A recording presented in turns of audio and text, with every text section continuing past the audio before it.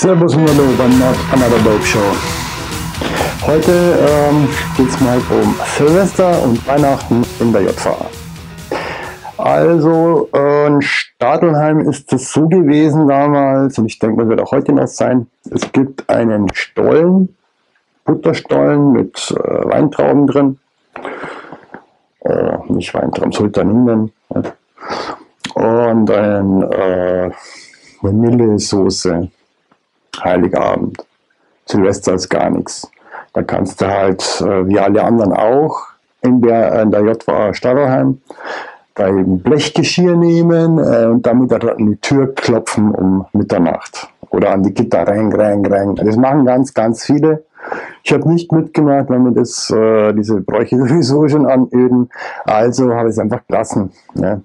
Und ja, in Bernau war das so, dass wir Weihnachten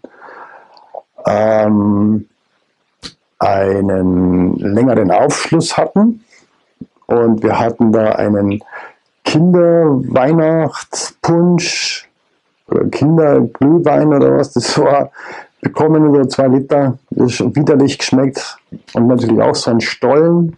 Ja, auch nicht ganz so besonders. Ja, es geht schon. Man kann das schon essen, wenn man Stollen mag. Es gab ein bisschen was Besseres zum Essen.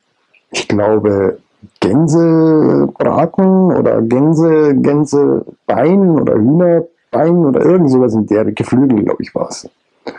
Und eine gute Soße und ein Kloß dazu und reichlich. Nicht so wie sonst. Das für ihn nicht immer für alle gereicht, aber diesmal ist es wirklich für alle. Und das war auch wirklich lecker und so. Und der Aufschluss, glaube ich, war bis um 11. Und Silvester war zu, weil da die Leute dazu komischerweise geneigt haben, es auszunutzen. Also haben sie Silvester das halt nicht gemacht. Und da war natürlich auch dasselbe. Mitternacht haben sie alle an die Türen geklopft und rausgebrüllt und frohes Neues und Schepper an die Gitter und so weiter. Böller hat da keiner. Ja, so läuft es da ab. Und jetzt kommen wir mal zu einer kleinen Unterscheidung. Sobald du einen Betäubungsmitteleintrag in deinen Akten hast, dann kriegst du keine Paketmarken. Jeder andere Gefangene, der bekommt eine Paketmarke zum Geburtstag und eine zu Weihnachten.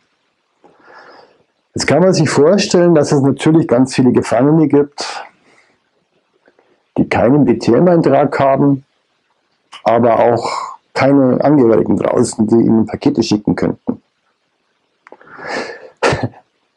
Man braucht ja eigentlich nicht wirklich Blitzbirne zu sein, oder es kann ja wirklich die dunkelste Kerze auf der Torte erkennen, was da abgeht. Wenn man hergeht und sagt, hey, da hast du Paketmarke, und da sagst du, tut mir leid, du kriegst keine. Du kannst aber einen Sondereinkauf machen mit deinen, wenn da einer was einzahlt. Und wenn du jetzt Leute draußen hast, die da erstens was einzahlen und zweitens mal eine Paketmarke annehmen, dann gehst du halt zu dem Hungerleider und sagst, du kriegst von mir das und das und das. Kannst da aussuchen von draußen, was du haben willst für so und so viel Euro und der Rest ist meins. Der kriegt das Paket und muss es halt abliefern bei dir. Ja. Und du machst mit ihm auf und gibst ihm genau das, was du halt ausgemacht hast mit ihm. Aber dass in deinen Hanutas da wahrscheinlich nicht nur Hanuta drin ist, sondern dass das vielleicht warm gemacht ist mit einem Föhn und oben Deckel ab und ausgeschnitten und einen Piece rein und wieder gescheit zugemacht, haben es nicht sieht von außen. In Stadtland weiß man das leider, die kennen das. Also ich weiß, dass die da so Wattenkammer welche schon liegen gehabt haben. Bernau bestimmt auch. Also es ist bekannt. Aber manchmal rutscht was durch. Ist halt auch so. Ja, wenn da so ein älterer Herr ist, wo man sich sagt, na komm, der doch nicht. Und dann schauen sie vielleicht nicht so genau nach, aber genau der ist halt dann der das Zeug gekriegt hat. Oder das ist, weiß ich nicht, Heroin in einem Teepulver drin. Wenn du zum Beispiel einen Zitronentee nimmst, der hat dieselbe Farbe wie Heroin. Und wenn da das sauber aufgemacht ist und innen drin ist ein Beutel, der schön sauber außenrum den Tee noch hat, aber innen drin ist halt ein Beutel, das sieht keiner, wenn er da schüttelt und bloß so reinschaut. Da müsst ihr aufmachen. Wenn sie aufmachen, ist das die Versicherung auch kaputt. Ja? Und je nachdem, ich sag's ja, wenn es glaubwürdig ist, dann passiert auch nichts. Und so kommt halt dann manchmal was rein, wenn gerade der richtige Gefangene da ist. Ja? Das ist ja jetzt immer dasselbe, es sind auch nicht immer dieselben Wege, wie die Drogen reinkommen. Je nachdem, welche Gefangenen welche Möglichkeiten sehen. Und dann nutzen die das aus. Ja, oder auch nicht, je nachdem, wie es drauf sind. Fakt ist auf alle Fälle, in meinem Fall war es ja so, dass ich mir habe Bücher schicken lassen dürfen, als ich noch in Stadelheim war. Und in Bernau war das überhaupt kein Thema. Ich wollte es nicht und ich habe dabei auch nicht mitgedealt. Ja. Aber ich habe es mitbekommen, dass andere das gemacht haben. Und ob die da was reingekriegt haben oder nicht, das weiß ich natürlich auch nicht. Ja. Ich krieg halt dann, da habe halt auch nur mitbekommen, wenn dann plötzlich wieder welche prall waren. Und dann bin ich halt dahin und habe halt versucht, da meins rauszuziehen, aber ich persönlich habe nicht mitgemacht. Es gibt das so, in Bernau gibt es genug Möglichkeiten, was reinzuschleusen. Da braucht man nicht die Option, mit den Paketen überhaupt zu machen. Es sei denn, man ist ganz neu da, man kennt niemanden und will sich auf die Art und Weise was reinholen, ohne dass irgendein anderer was mitbekommt. Also sobald einer mitkriegt, wieder was. Kommt da angeschissen, mit, oder wollen sie was kaufen oder sie machen es auf die brutale Art. Gibt es in Bernau, Stadelheim, überall. Du musst halt aufpassen, mit welchen Leuten dass du wie was. Und deswegen hatte ich da überhaupt gar keinen Bock drauf. Weil ich wollte ja eigentlich, war das mit dem Knast ja eh nicht geplant. Hey. Verstehst du? Auch bei den anderen nicht, ich weiß es schon. Jeder dachte, dass er nicht erwischt wird, bla bla bla. Auf alle Fälle ist das halt so eine Situation gewesen, dass ich eigentlich schon jedes Mal geplant hätte aufzuhören und dann ist immer irgendwas passiert, dass halt die Staatsmacht auf mich aufmerksam geworden ist. Wahrscheinlich war ich halt unvorsichtig, weil ich halt mit meinen Gedanken eigentlich beim Aufhören war.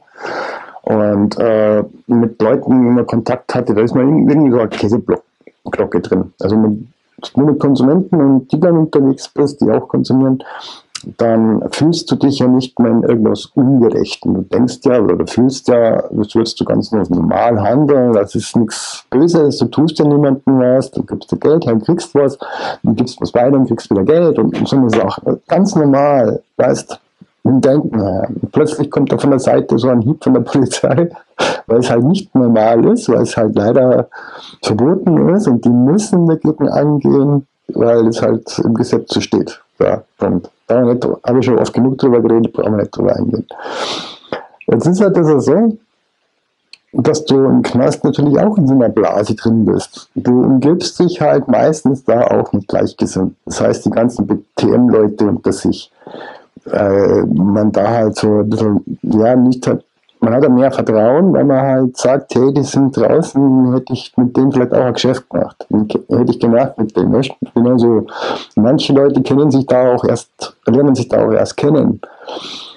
Und ganz krass ist halt, wenn welche sowieso sich schon so darauf eingerichtet haben, für die lange Zeit in Haft zu sein und einen guten Draht haben, wie was reinkommen kann und dann da echt fett Kohle machen. Wirklich. Es gibt auch welche in Haft, die sagen, ne, ich tausche nicht gegen Ware. Bei mir gibt es nur Bargeld. Und dann musst du halt schauen, wo du Bargeld herkriegst. Und dann tauscht du halt Ware gegen Bargeld und dann kommst du mit Bargeld angeschissen, damit du die Sachen kaufen kannst. Und die bunkern entweder die Kohle. Und es ist auch so, wenn da dann eine Filzung ist und die finden einen Haufen Geld bei dem, das wird ja nicht abgenommen, weil sie nicht nachweisen können, woher das ist. Das wird nur eingezahlt aufs Konto. Also Verlust ist dann keiner da. Er kann bloß keine Geschäfte mehr machen damit. Ja.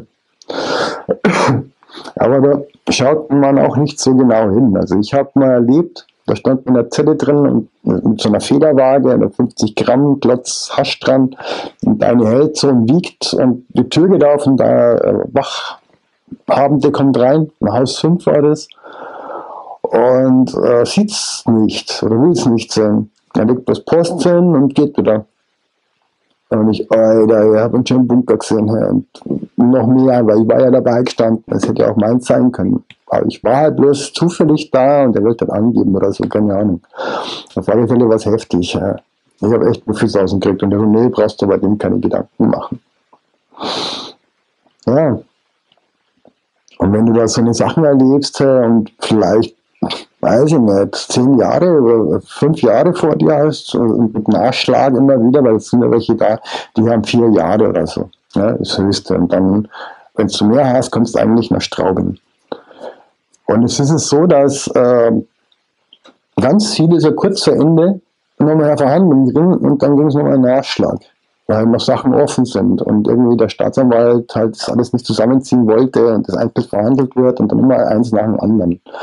So wie ich das ja mal mit einer Strafversichter mal erzählt habe, wo sie mir halt die längste Strafe ins Ende gelegt haben und die kürzesten und kleinsten Sachen am Anfang hin. Und ich dann darum bitten habe müssen, dass man so umdreht und nur meine Geldstrafen vorne lässt, damit ich das abgesessen habe und dann die richtige Reihenfolge ist, damit ich auf Therapie gehen kann. Weißt du? Da achten die nicht drauf, das hat die überhaupt nicht interessiert. Ja. Auf jeden Fall war dieses Erlebnis, ein Weihnachten zweimal hintereinander in Haft zu erleben. Das war für mich so ein Horror. Und dann nochmal dieses Silvester, das war mir einfach zu viel, weißt du, dass ich gesagt habe, ich muss unbedingt zum Jahrtausendwechsel, nicht nur zum Jahrhundertwechsel, nein, gleich noch zum Jahrtausendwechsel. Da will ich nicht in Haft sein. Ich habe schon diese verkackte Sonnenfinsternis nicht erleben können, weil ich da in Haft war. Für mich persönlich war das eine Katastrophe. Ich weiß nicht, wie es andere Leute sind. Ich habe euch von Punky erzählt. Und Punky ist das ganz egal.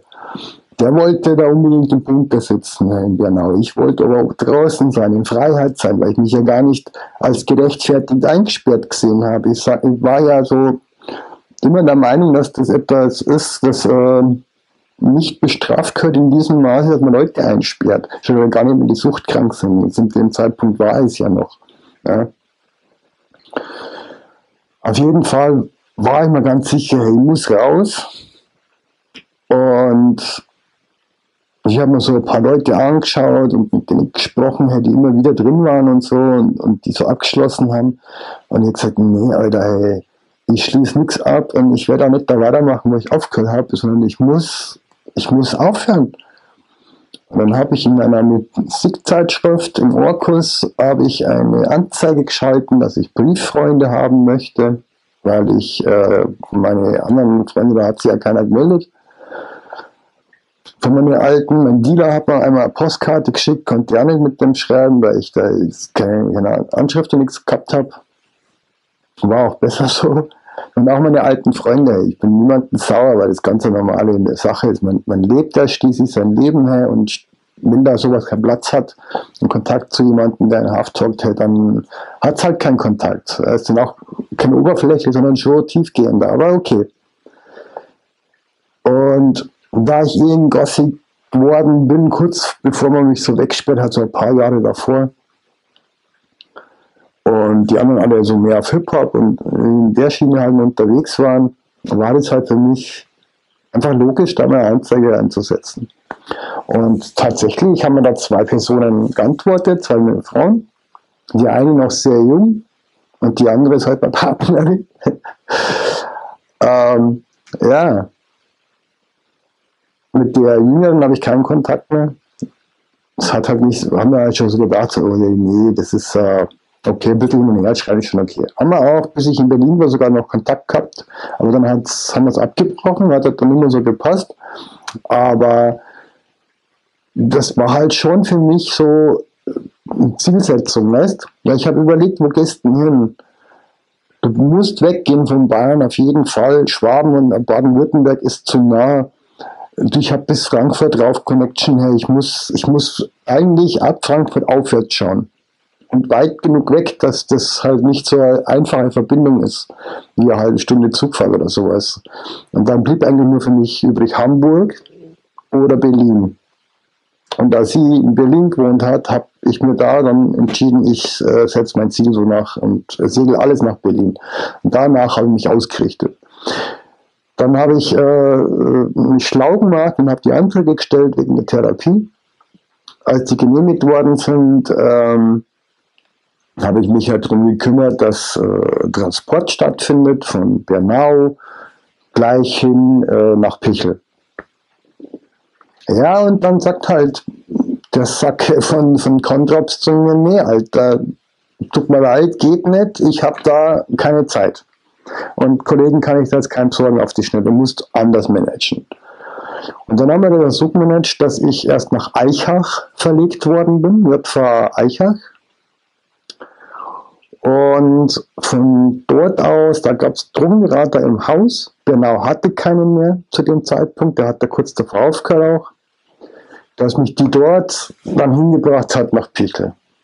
Und den Fehler wollte ich nicht noch einmal machen, den ich bei Daytop gemacht habe, und habe darum gebeten, dass ich meine Sachen gescheit filzen darf, bevor wir nochmal dahin fahren, weil wenn die da filzen, habe ich keinen Bock auf irgendwelche Konsequenzen wie ein Blaumann, falls es sowas gäbe. Ja, und dann habe ich halt die Sachen alle durchgesucht und habe nachgeschaut und hatte dann noch so ein ganz großes Amulett mit einem Pentagramm drauf aus Marmor. Das Ding ist aber, als es umgedreht, war da ein Loch drin, damit du das als Purpfeife nutzen kannst. Also vorne schaut es aus wie ein Anhänger her und du kannst es aber als Purpfeife nutzen. Das habe ich dann da leider entsorgen müssen. Das habe ich weggeworfen. Damit auch ja nichts irgendwie ist, weil ich habe nämlich in Aichach auf Schubzelle nochmal ein paar Brötel gefunden gehabt und die habe ich geraucht schnell. Aber es war so wenig, der hat mich zwar komisch angeschaut, dann sage ich, ja, es kann sein, dass vielleicht noch Reste drin sind, aber es ist alles okay. Und das hat er mir geglaubt, weil es halt zu wenig war für irgendwas. Ne? Keine Opiate, ein bisschen THC-Reste drin. Ja, passt schon. Und ja, auf alle Fälle hatte ich ganz schön Angst, als ich dann in Aichach gesessen bin und mir keiner irgendwie gesagt hat, ob es irgendwie weitergehen kann, aber ich wusste, der Haftbefehl wird aufgehoben und wenn ich dann da rausgehen darf, selber alleine, ohne irgendwie jemand, der mich dahin bringt, dann glaube ich nicht, dass ich auf Therapie gehe. Aber ich bin ja dann hingebracht worden. Ja, also wie gesagt, ich weiß nicht, wie die Leute das unbedingt haben wollen, dass man das erstrebenswert findet. Allein die Feiertage sind schon quälend, weißt du. Und wenn du einen BTM-Antrag hast und nicht einmal richtig was schicken lassen darfst, ist es auch nicht mehr ätzend. Und überhaupt die Freiheit eingeschränkt zu bekommen wegen Drogen, das ist echt, weißt, das ist Hammer. Und in Bayern habe ich einfach kein Land mehr gesehen, weil die da einfach anders tippen. Berlin war eine gute Wahl. Der Zufall mit der Partnerin, das ist auch eine gute Wahl gewesen, weil wir sind heute noch zusammen. Und das ist ja schon über, was haben wir, 2019 gerade, das ist ja über 20 Jahre her. Jetzt komme ich dann ins 21. Jahr. Clean und nicht in Haft und kein Stress mit der Polizei und ja. Beim nächsten Mal erzähle ich euch dann von Pichel und von meinen Bewährungsauflagen. Bis dahin, peace out.